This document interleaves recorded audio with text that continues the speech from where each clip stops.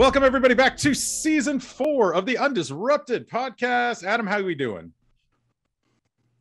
We are doing splintiferous. Splintiferous. Look it up, peoples. It's in the internet. We're excited to be back, and we have with you a special edition. This is called the Pardon the Disruption opening show, and we're going to get right started with it. So those of you that missed this, we did a Future Ready Tech Leaders Summit recently where we were able to debut this kind of format, hard-hitting, quick-hitting analysis, fashioned after a show made after a network that has 4 letters starting with E and ending with N. We won't say anything else other than that, but they inspired us, as we see a lot of times in education, to mimic this. So let's talk about the disruption. First of all, the past 18 months, Adam, what have we been doing here? We've been trying to survive. We've been trying to make it from the AM to the PM. And just when we thought we were over it, it comes right back and puts us back where we were. That is where we are right now. We're trying to figure out, and I hate the term, but we all keep using it, the new normal. New normal. Because we're not post-COVID. We are, if you want to say post-COVID, I say post when it came here. We're still in the middle of all this. Yeah, it is not going away anytime soon. My kids have, I still have 2 of mine at home. I mean, this is like their last full year. They told me that this morning. Their last full year in school was 2018-19 when they were in kinder and first grade. They're now in 3rd and 4th. So that's a lot to go on. But you know what? Over the last few months, we've done some things right. So what would you say are some things that we've done right as it pertains to the disruption that we've experienced? One thing that I can say that we've done right, we've put our money where our mouth is. Like, we have definitely found the resources at the federal level to kind of start getting some of these things right. So putting money in the hands of districts and getting rid of some of the constraints that we've had. I know E-Rate does a great job of giving districts money for connectivity, but there's a lot of strings attached to that. We've had like Title I money to buy stuff, but then there's strings attached to that. But right now, I think with this connectivity and different with the ESSER, with the ECF funding, the ARSA, getting the that ARPA, right. Yeah. Yes. All the letters. They are. Let's throw them in there and see what happens. It's the alphabet soup. Yeah, we're figuring it out. Yeah, I think you're right. I think there was some money. I mean, I think when you think about E-Rate, it was like $7 billion a year is what we get for that. And compare that to the $200 billion that we're getting for ESSER. And we talked about this a lot last season, but I mean, it's finally, I feel like we're getting some funds to overcome those gaps, to get that connectivity and access to kids. If only we could order the supplies and they would get here in time. That's a whole nother question, because I'm here now, boys and girls. If you want that new Xbox or whatever it is, you better order it today, because it ain't coming. If you wait till the last couple of weeks of Black Friday, it ain't coming, because I'm not hearing all those supply lines are way behind. Yes, everything, wood, glass, plastic. I tried to go to Chipotle today. They were out of black beans. They said there's a shortage on black beans. I'm like, what? How can it be out of black beans? So we have done a lot of things wrong. So let's besides the supply and demand and the supply chain part of it, what do you think for you are some of the things we've done wrong during the pandemic? Right now, the thing that really is grinding my gears that we're getting wrong is the missed opportunity. We had a chance to recalibrate, to change fundamentally, people hate hearing that, fundamentally change education to really help the students that the system was not designed to help. And we're getting that wrong. We're trying to go back to the way things used to be. Even some of the classrooms, teachers are going back to a lot of the bad educational practices, copying notes off the boards, because, you know, it's yes, people still need to write things, but not that way. Right. Not like that. Not like this. Yeah, hours and hours of homework. Let's bring it all back, right? Now that they're back in class, and not all of them are, admittedly, but let's go ahead and go back to those old practices. That's why I think, and I think we've gotten it wrong, but I'm also going to give us some leeway and a little bit of runway here to make some changes still, because we are still, like you said earlier, we're still in it. And so my hope is that when we're finally out of it, some teacher out there, and a lot of teachers out there, are going to take a deep breath, or tech leaders or superintendents, they're going to say, we did this right, we did this wrong, let's continue this best practice, let's get rid of that bad practice. Because when it comes to connectivity, sure, we threw a bunch of devices and access points in the hands of kids, but is it really being done that well? I mean, did we change any type of instructional curriculum practices? No, I don't think so.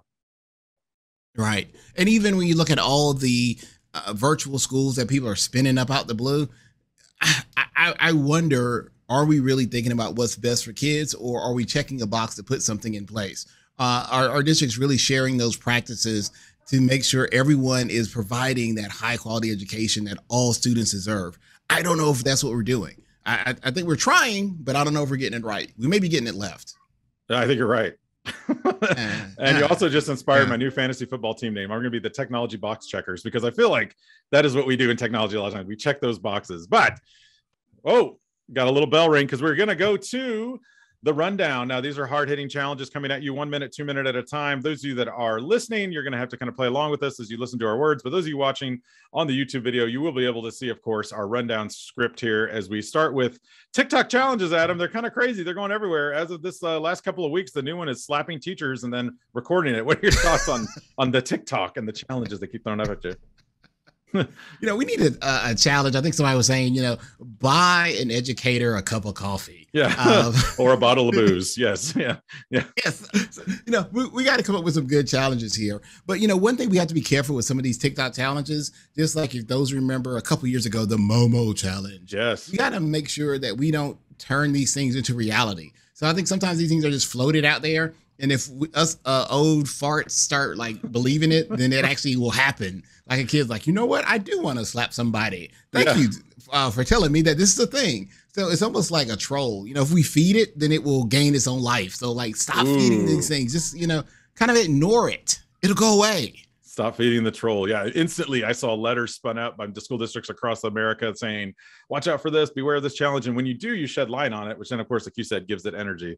Good point there. But let's shift to something a little more educational. The idea of e-libraries. You and I have talked about this for a couple of years now. What are the goods, the bads of e-libraries? Because I feel like they had to shift a lot, of course, also during the pandemic. So what do you see as a bonus out of this? Well, the amazing thing that I found with this, we're in a day and age where we don't want to touch anything. I don't want to touch your money. I don't want to touch you. But with e-libraries, it gives us the opportunity to still get literature in front of the hands of our students. I know what we had to do when we initially shut down, when it was supposed to be 2 weeks, we wanted every kid to walk out of our schools with a book. So we didn't get a lot of those books back. And that is a problem. Now, not to say that we have to throw the baby out with the bathwater, but we do need to increase our digital libraries. We want to make sure more e-prints in the hands of those kids, because also our high stakes assessments that these kids are doing, they're on computer screens. It takes a different quote unquote muscle to read on screen, to read and take notes off of digital content. So the kids need more practice with that. So we need a more robust collection, and we need to push these publishers to make it easier. Yeah. And I think that's something that's just missed a lot of times, because these publishers they're publishers, they're not programmers. And so a lot of times what they present to you is a PDF version, which isn't what we should have out there. I mean, honestly, there's so much opportunity for adaptability. I think about my own daughter, who we change and convert some of the text of her books to open dyslexic font. So she has the heavily weighted letters. It helps her read. I think about how you can expand the screen or increase the font. I mean, just some of the opportunities out there. I don't think that means we have to throw away the traditional books. Because for me, when it comes to long-term reading, I'm still a big fan of I've got my Stephen King book right now that I'm in the middle of, and I'm reading that thing long form, and it's a paper book, unlimited battery life. I love it. But when you think about the ebooks and e-libraries, there is some research out there that shows that, short term or little, or like you're saying, it's a different muscle. You have to train that muscle. And if we don't have that as an opportunity or an offering in our schools, then we're missing the boat for those kids for sure. And also Audible books too. You got to add some of those. I know. You see, you always forget about the Audible too. I mean, that's another thing. I've just started getting into that finally, like road trips, mowing the grass. I mean, listening to the new Game of Thrones book. I mean, that's how I read Fire and Blood. I read it, quote unquote, by having some guy read it to me. But let's get serious now. Let's shift for a minute here. And for those of you that aren't playing along, you're gonna have to figure this out on the screen if you're just listening to us. But we're going to talk about CRT in schools, because I think, Adam, I hate it. You do? Really? Hated it. Yeah. Here's the thing. We are in a day and age in 2021. We got to move beyond CRT. That's something that it had a time and it had a place in education. It doesn't now. It's a shame it's in some corner of some schools right now. But you know what? We need to get rid of it. Get no more CRT. We can't have it. I mean, my kids are growing up in the 21st century. We got to get rid of it. Well, and it's funny because I feel like some people just want to just forget about it and just push it in the corner and say, you know what, that's not a part of our history. But the truth is CRTs are a part of our history, especially with technology. When you talk about cathode ray tube, those cathode ray tube monitors, I mean, I know LEDs are the next big thing, but CRT to me, I mean, we should recognize it, acknowledge it, and then understand it so we can be better in our future and don't make the same mistakes twice. Don't you agree? I do agree with you on that one. Definitely, those cathode ray tubes, get rid of them. It's time, ULED, something. You got to move forward. We got to get more high tech here, get rid of those CRTs in school. There, you heard it here first, folks. That's right. Well, not here first. Unfortunately, a lot of other people are talking about getting rid of CRT, but a different kind of CRT. Okay, speaking of that different kind of CRT, let's talk a little bit about equity and access. So we talked about it at the outset of the show. There's already a lot of push out there to get these access points, to get technology in the hands of kids. Are we rising to the challenge? Do you feel like, are we there yet, or are we still struggling in some areas?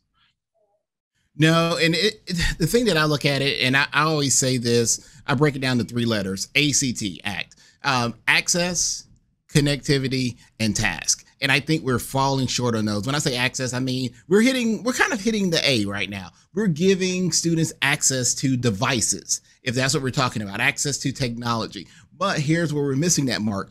Are we giving them access to the right tool that they need? Because, we all know this. We've done this. 1-to-1, we give every kid the exact same device, except if they have an IEP.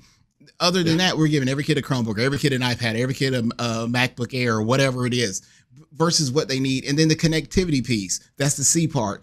Do they have connectivity, a high-speed connectivity outside of school?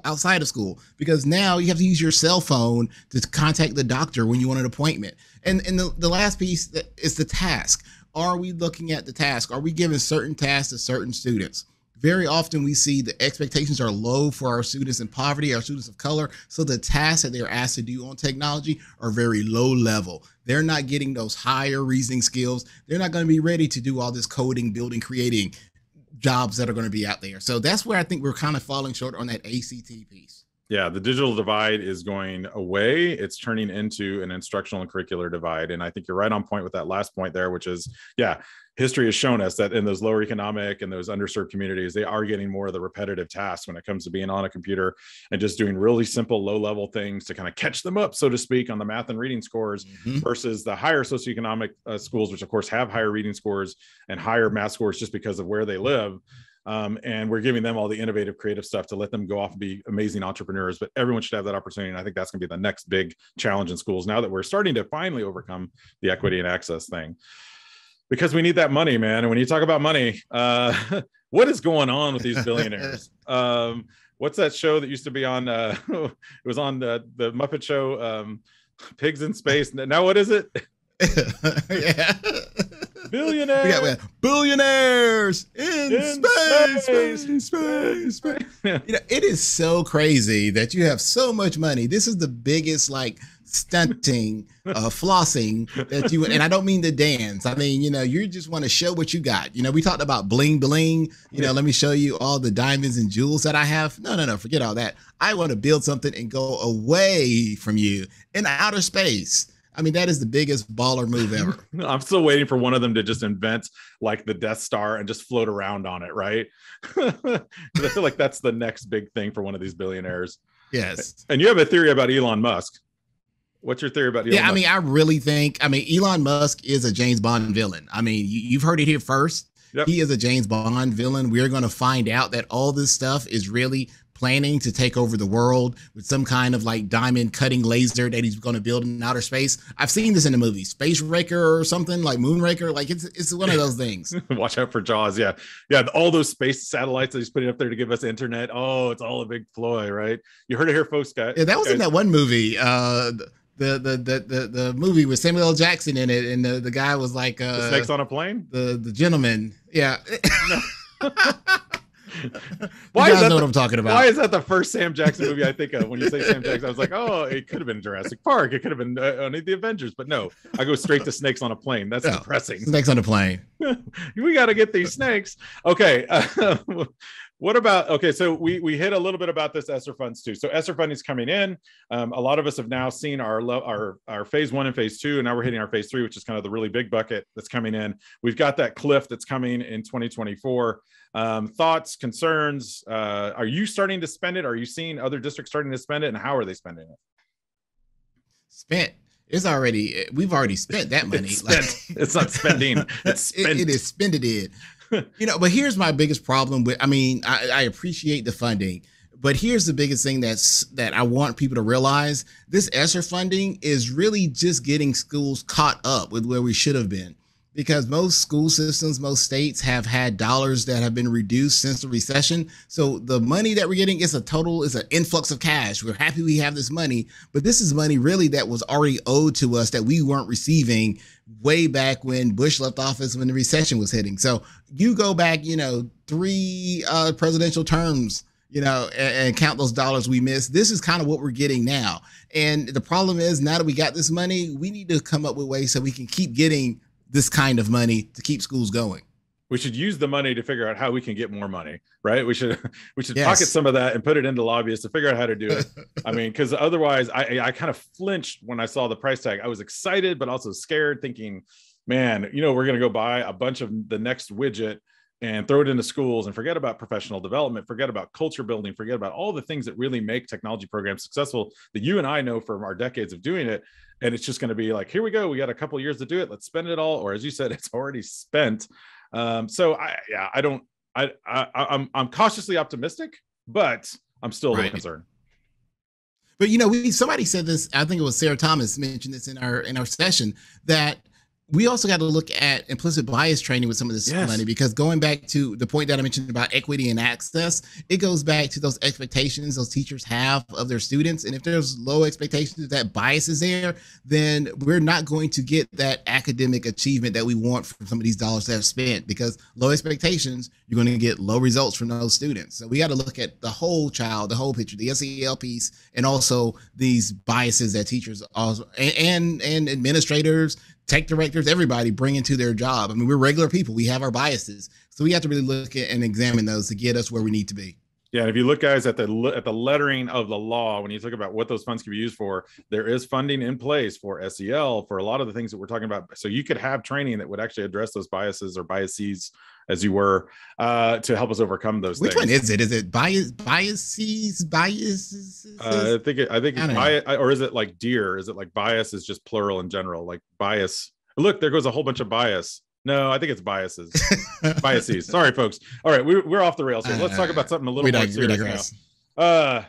You know what? We had a serious moment in America about 2 or 3 days ago when we're recording this podcast. This is in early October, folks. But tragedy. Tragedy. For 2 to 3 hours, Facebook, Instagram, and WhatsApp all went down.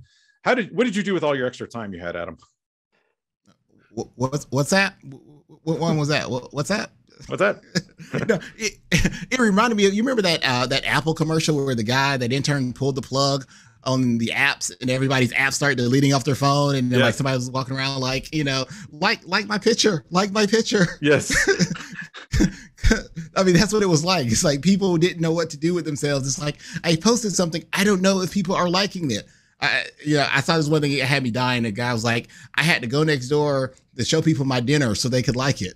That's awesome. Like, actually take the dinner, go next door. I can only imagine what it did for the virus and for all the vaccine people out there too. Because did you say, was it Fallon or was it Kimmel or somebody who had something about? Yeah, it got Kimmel. Yeah. That when everybody got vaccinated, all of a sudden in those hours that Facebook was down. Right. Yeah, it was the first time in a long time that I hadn't seen anything about a school board meeting gone awry. It's bad when that makes the top of SNL too, which was on last week. That was a hilarious bit, but also kind of sad. All right, a couple more things here, folks, as we wrap up here. A little bit more about sustainability, because another thing, as Adam mentioned earlier, we're talking about these funds, we're talking about this cliff, we're talking about how we've already spent the money. How do we continue to get that money? But even if we can't get that money, are there ideas or strategies where we can sustain? What are your thoughts on that? There always are ideas, and that's one of the things. I know we're going to talk about this coming up, but we want to make sure we hit on this season, talking about ways we can sustain that. I know you have, like, Digital Promise has a really great resource that they pushed out. We'll add in the description of this podcast. There's a lot of great resources out there about sustaining what you've already purchased, but future ready. That's where we want people to go to. Looking at that wheel, we're going to be doing a lot of virtual events to make sure that people have the tools in their hands to understand, now that you got this stuff, what are all the costs that go along with it? Because I think that is the part that some districts are missing. They don't have that full picture understanding of, yeah, you just spent $3 million on devices, but what comes next? Yeah, that gift with a tail. We just got a puppy, and let me tell you, it's tearing everything apart. The costs, the puppy costs this amount, the amount of training and everything else we're going to need for it is going to cost tenfold. I think it's the same thing with devices. And we had Rob Dixon, former guest on one of our previous seasons, of course, was in that virtual summit with us, and he talked a lot about zero cost kind of balancing, like looking at, what are some things that we can kind of eliminate? Maybe there's some programs that just aren't being used anymore. We are victim, and I'm victim of this personally, because I've got like Paramount Plus and Prime and Hulu and everything. Like, okay, some of these I don't even use anymore, but every month they get renewed, right? Maybe we need to start thinking about. They get you on that 30-day trial. You get that free 30-day trial. Oh, I forgot to cancel. I need to put the calendar in my reminder. That's right. It's crazy, like all this stuff. We do that personally, and we can only imagine what a school district sometimes will do that with program. We're like, it was a need that we needed prior to COVID, and we just kind of kept it around because we weren't sure. But maybe it's time to really start to evaluate that and think about how can we get a little more lean so we can stretch our dollars farther. Like paper, like all the printing, like let's scale back some of the printing that we're doing. That may save us some money right there. Going back to what we were talking about with ebooks and digital text. I mean, let's look at some of these other things. Maybe that'll be the ultimate, assuming we don't go back to normal, maybe that'll be the ultimate win out of all of this, is that teachers like, you know what? I was able to teach them digitally without all that paper and all those worksheets and all those packets and all that printing. I mean, it's okay to print some stuff every now and then, don't get me wrong, but man, it's out of control. Speaking of out of control, folks, we are coming to the end here. Oh, wait, I rang the bell a little too early. We've got 2 minutes left, Adam. Let's talk about this season of season 4 Undisrupted. What are you looking forward to this season? What are we going to talk about? Man, we have so many. I'm excited. I was looking at our guest list that we have coming up, and it's some people that I would want to talk to. I would want to talk to, even if we didn't have a podcast, because I'd say every day is something different. Sitting in the seat, being in a school district, and being able to talk to some of the guests that we have lined up. I mean, one of our former guests had a flood in their system, literally in their network closet. So understanding and learning how to deal with a flooding of your server closets and how you're going to move forward. Those are the things that I want to know. Those are the things I'm excited about learning about. I know tech leaders this year, they always feel like they're underwater, but literally at that point, yes, we're trying not to drown. Yeah, I am too. I mean, I think, and also this year we're kind of doing something a little bit different because we're pulling in people that are working for companies, but they were former tech directors or former CTOs. Yeah. So we're going to get a perspective of them, like what's things like on the other side. I say it kind of evilly, the vendor side of things. And so we're going to invite a couple of our friends who, of course, now are either retired or have moved on to some sort of vendor life. We're going to invite a couple of them on the show. We're going to hear from, I don't want to give it away, but a pretty big person that is now in charge of a very large organization that also has a lot of letters in it, that a lot of people go to the conference for. And he also used to work in the federal government under Barack Obama. So just kind of giving a little teaser. Barack Hussein Obama. That's right. Get it? Why do you got to throw that in there? Yeah, every time. So I think our underlying theme though, Adam, is going to be that point that we just talked about, and that's that sustainability. And I think when we bring in these guests, we're going to start asking those questions, because last year we really focused on equity. We focused on access. Before that, we even talked a little bit about the funding. What are we going to do with it when we get it? Now let's start looking long-term. What can we really do? Moonshot thinking. And I'm not talking about Elon Musk type moonshot thinking. Yeah. And one last piece also, we're going to talk about that, our own personal wellness, because that's something we always have to talk about, always have to worry about, is keeping our heads on our shoulders so we can support people. You can't pour from an empty bucket. And those are those things that we want to make sure we're giving you to keep you out there undisrupted. See what I did there? That's right, folks. This has been Pardon the Disruption on the Undisrupted podcast, brought to you by Future Ready Schools. We thank you guys for joining us for this special episode as we kick off season 4. He's Adam, and you can follow him at AskAdam3 on the Twitters. And he's Carl, and you can follow him at Mr. Hooker. And remember, everybody, we are always better together. And we are better undisrupted. Undisrupted. This podcast is made possible by the generous support of Amazon Web Services.